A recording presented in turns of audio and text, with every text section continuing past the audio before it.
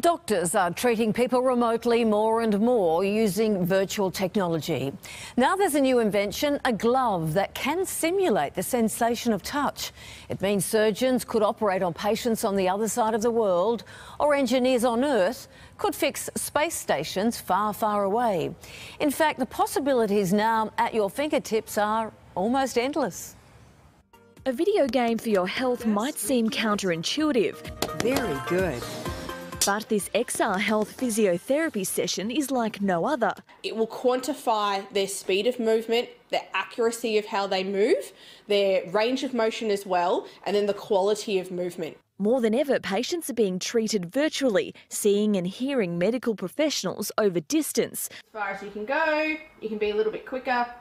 But so far, touch is still beyond reach. We're always looking at different emerging technologies that can help enhance what we're doing. But engineers at the University of New South Wales, led by senior lecturer Tan Nyo Do, are adding another tool to the box with innovations in what they call haptic technology with their soft skin stretch device, a glove fitted with mini sensors that, when fed information, can move around, simulating the sense of touch from thousands of kilometres away, even the other side of the world. They can feel what happened at the remote distance, or even they can feel the virtual object in virtual environment.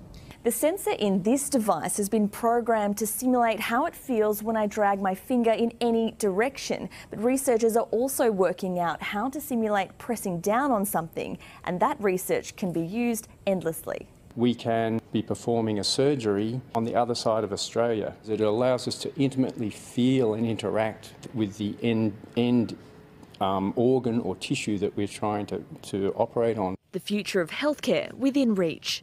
Sydney Pede for 10 News First.